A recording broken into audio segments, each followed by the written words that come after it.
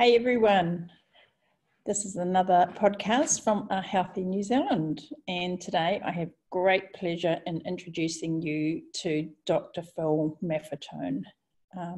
Dr. Maffetone is an internationally recognised researcher, educator and author in the field of exercise, nutrition, sports medicine, biofeedback, complementary medicine.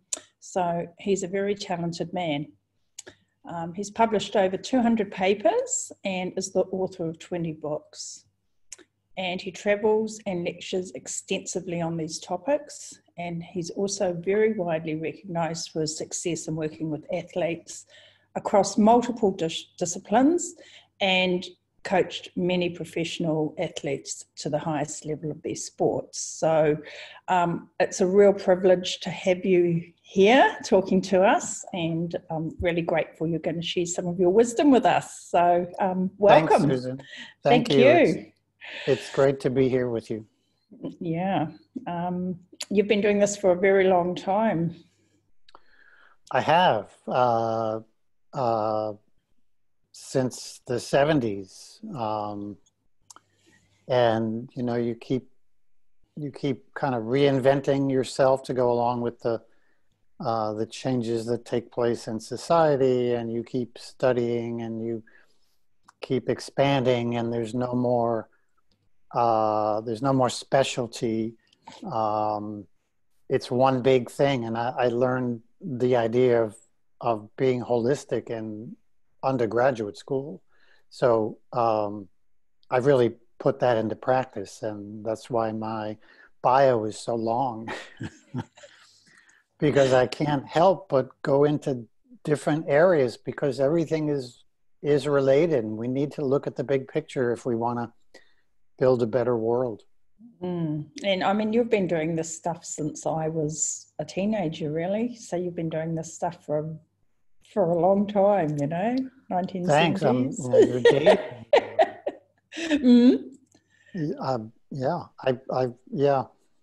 Yeah. So lots of experience.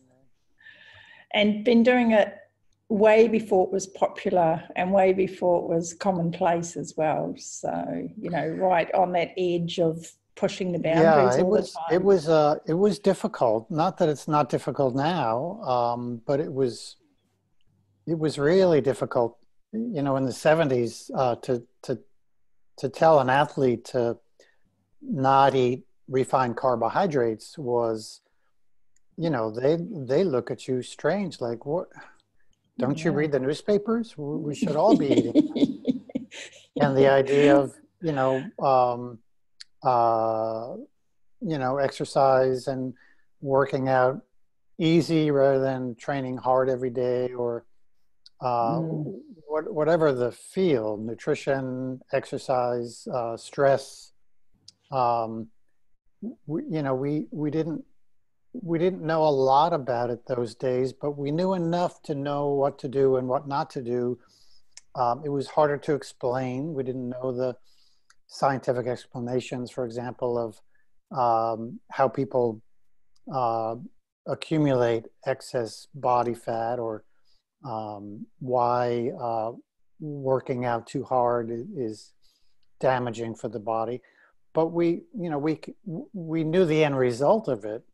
But today we can talk about the physiology, and that's why I like writing the scientific papers, because it's an explanation for the people who understand the biology and the science behind all of that. And but the bottom line is that people like the people listening here are interested in what can I do? And that's always been my focus, is not to give people, I never used diets or exercise programs. What I would do instead is help people figure out how to do things for themselves, because they have their own life and their own schedules, and how they fit it all in is more up to them than it is up to me. But there's certain guidelines. And so helping people personalize their health and fitness is really the theme of my whole career.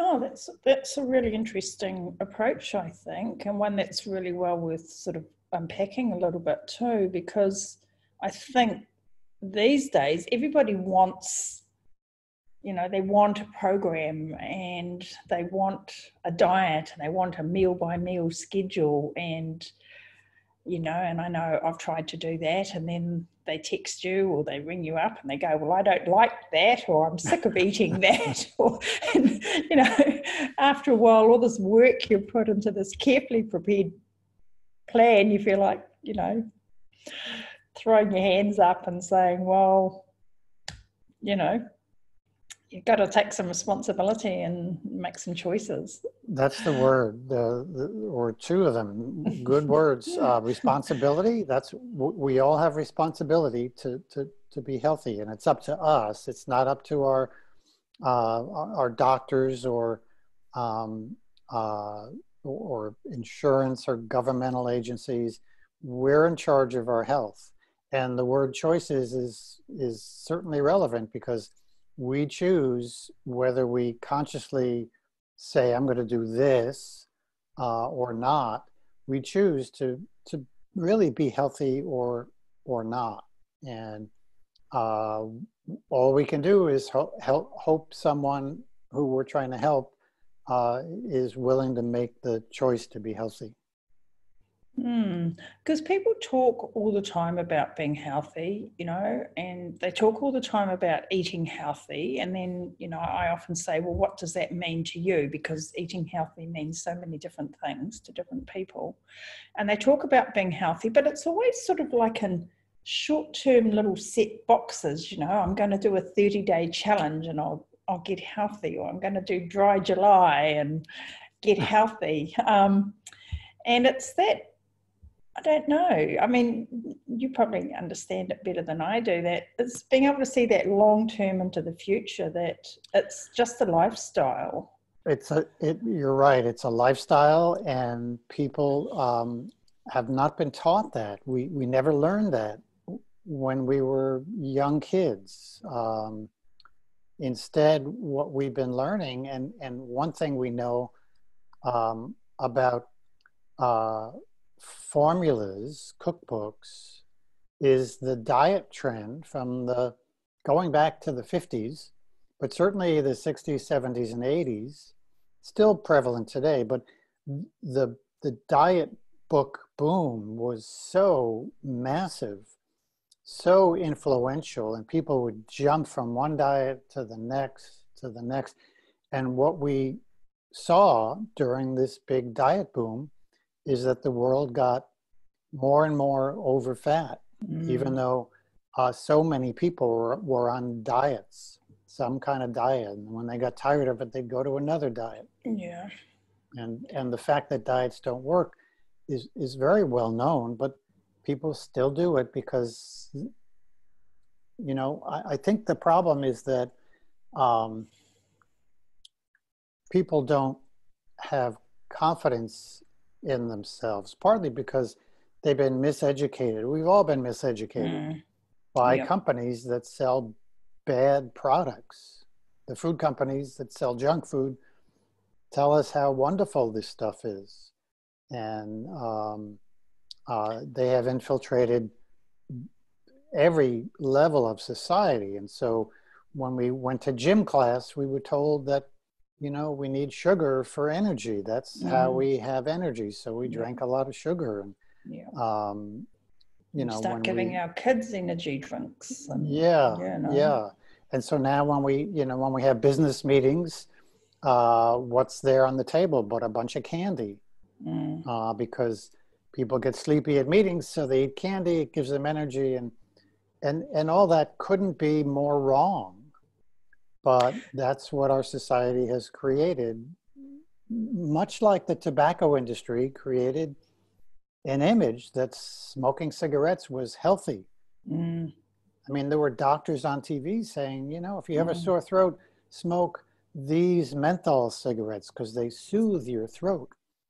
And weren't they given out to women to help with you know, housewives to help with stress and anxiety and depression Yeah, and things like it's, that in the yeah, 1940s and 50s, you know. sure. And nobody thought twice about it. And the tobacco companies went on for years and years, and they're still going on. You know, uh, in the Western world, mostly we've reduced smoking, but the tobacco industry is thriving. They sell more tobacco today. They're making more money today than ever.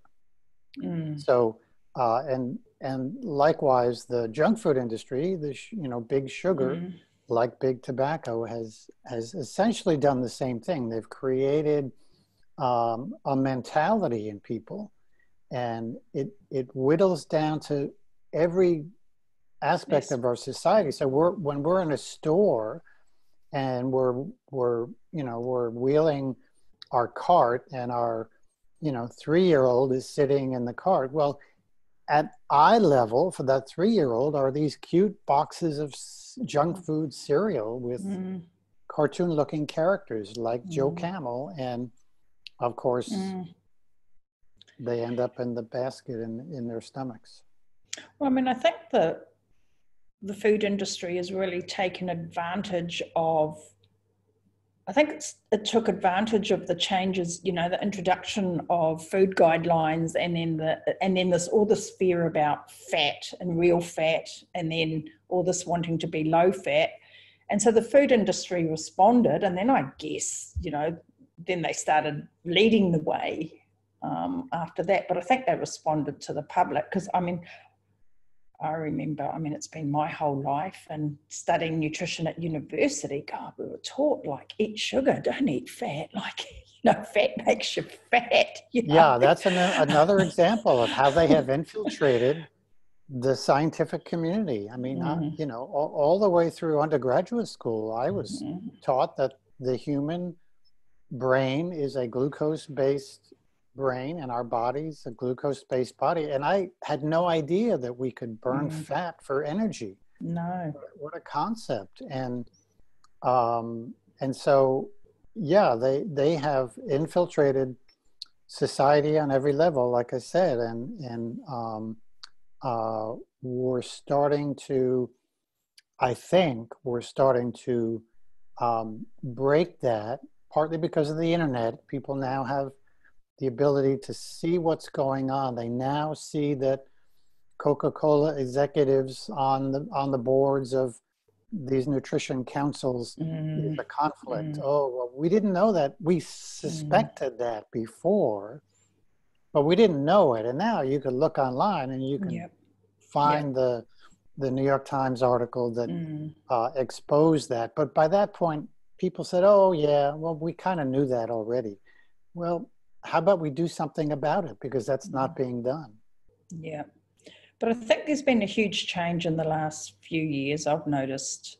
I mean, I think I was a relatively early adopter of, you know, sort of a lower carb, you know, understanding that, you know, probably back in about 1998, I suppose.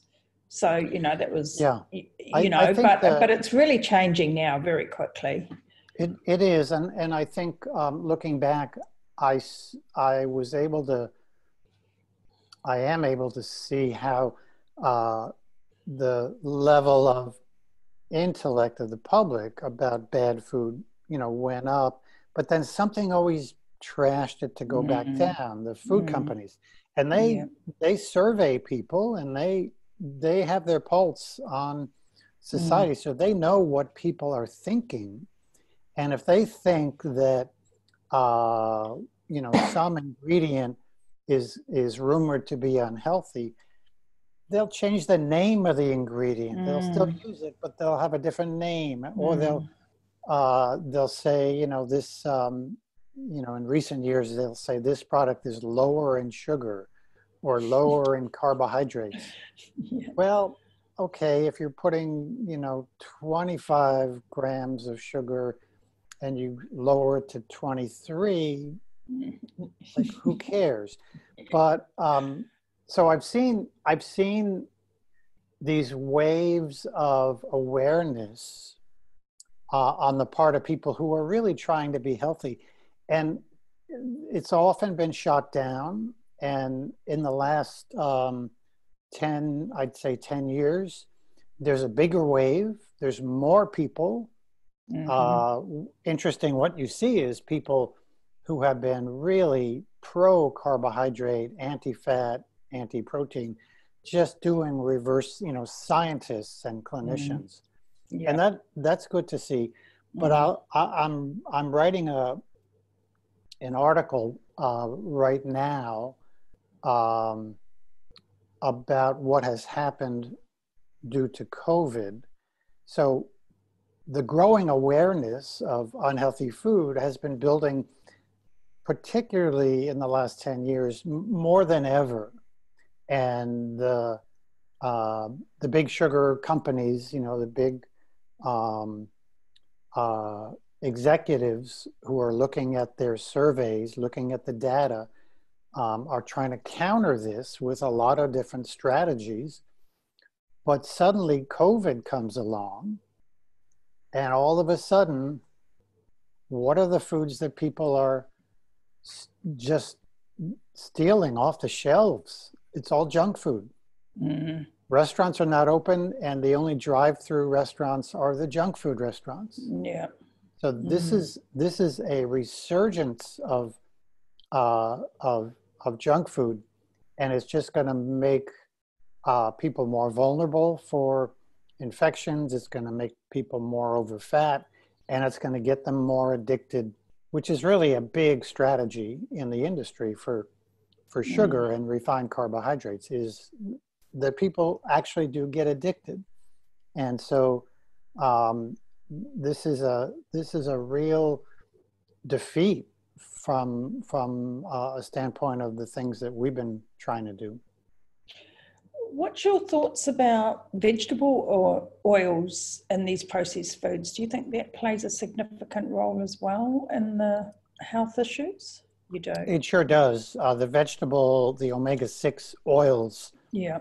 We're not talking about eating vegetables, which have the oils, but we're talking about the concentrated form of those oils.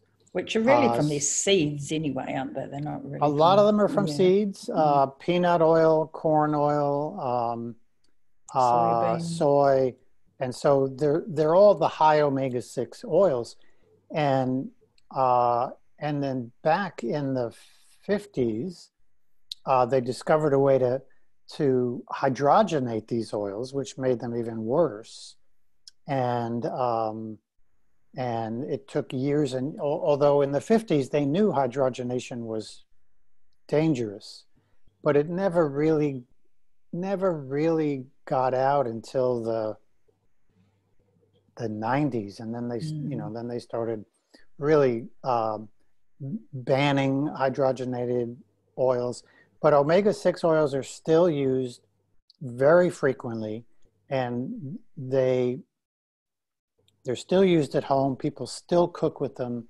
Not as many, because the industry is seeing that less people are buying those oils in the store.